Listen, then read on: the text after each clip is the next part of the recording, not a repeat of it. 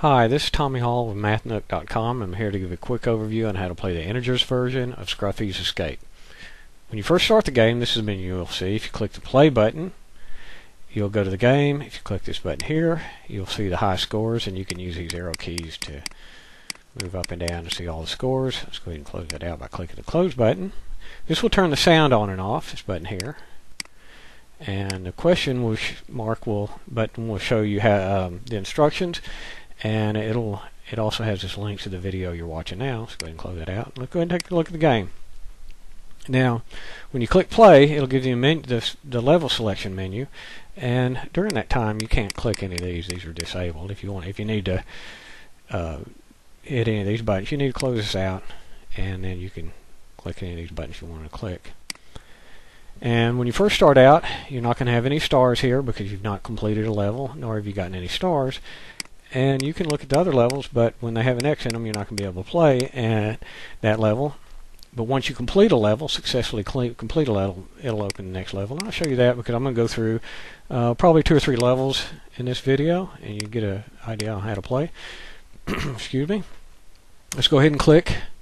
Well, if I click it now, nothing happens because the level's not available. Let's go ahead and bring up the first level, which is open, and it tells me to click go. And gives me a little. The first time you go through the game, on the first level, you'll get a tutorial. And if you ever play the first level again and have cleared the cookies in your browser, then you'll get this again. But you'll only go through it once most of the time, unless you remove the cookies or you play the first level again after doing that. So in the game, you can use these arrow keys here if you like by clicking them, and there's also an up arrow here that's hidden by the desk right now. It's telling me to click on it by flashing like that. You can also use the arrow keys to move and the ASWD keys to move. I like to use arrow keys, but I'll show you how to use these also. Now the equation will be up here that you'll need to answer, and you'll need to have MathPup here. Get the bone that has the answer. And the first level is simple. There's no dogcatchers in there. But on the other levels, if you get caught by the dogcatcher, then you'll lose a life, which is represented here by a bone. And if you lose all 3 while you're playing, you'll have to start over. And really, you can go back and play any level at any time. So really, that really just pertains to the high score.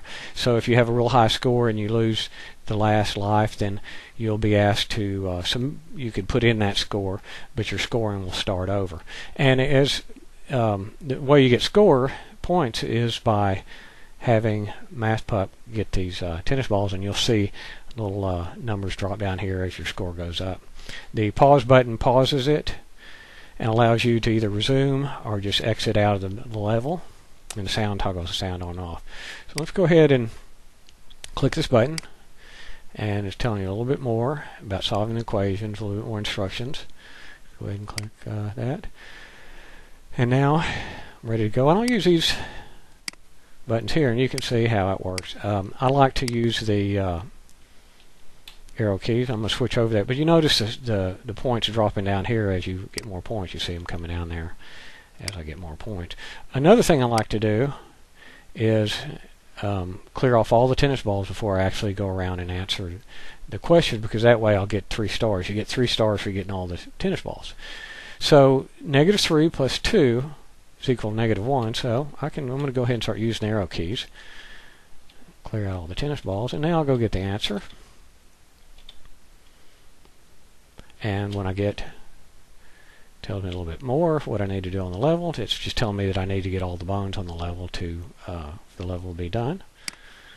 And let's get back to the game. Now I've got all the tennis balls. I should get 3 stars. And -1 plus 6 is 5, and I got all 3 stars. Now let's go ahead and pause this. Well, I've got to answer this first. It's telling me about the dogcatcher, a little bit about that. And oh yeah, and it's telling me now about the power-ups. Every 5 questions you answer, you'll get a chance at getting a power-up, and you'll have to answer a math question, and it pops up right down here.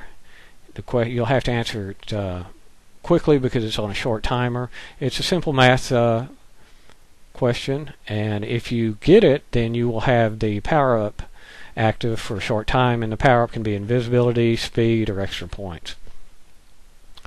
Okay, let's go ahead and click that, and let's go ahead and pause and get out of that game. And now you notice my first level, I've got 3 stars. I haven't completed the second level, so I have to complete that one before I can start on the third level. Get back in there, and let's go ahead and finish this level. So I'm going to just move around. It says -2 plus 1 is going to be -1. So let's clear out some of those tennis balls. Get to -1. Now 3 plus -7 is -4. Just got to stay away from the dog catcher there. Let's get this -4. The dog catchers won't change direction, but they can be a nuisance. And later levels there will be more than one. So -7 plus 2 is -5. And it looks like I'm going to get a perfect score on this one also.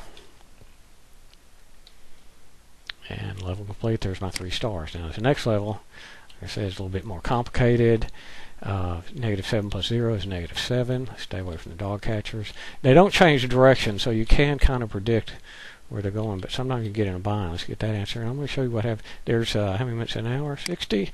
That was quick. Now I've got invisibility, and I can run through.